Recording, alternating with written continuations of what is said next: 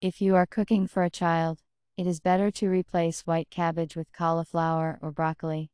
Cauliflower goes perfectly with rice, carrots and onions. Before roasting vegetables, we need to boil rice. For this dish, it is better to take long-grained rice and boil it until half cooked. While the rice is cooking, we boil a little cauliflower inflorescences in parallel. Put the inflorescences in salted water and boil them for about 3 minutes. After that, flip it into a colander and let the excess liquid drain. Now you need to fry the onions and carrots in butter or vegetable oil, according to your taste. Carrots should be grated on a medium grater and fried together with onions. In the middle of frying, send cauliflower to the vegetables, and at the very end boiled rice. Fry on low heat, stirring constantly. It is better to cut the inflorescences of cauliflower. Cauliflower with onions is served hot and even cold.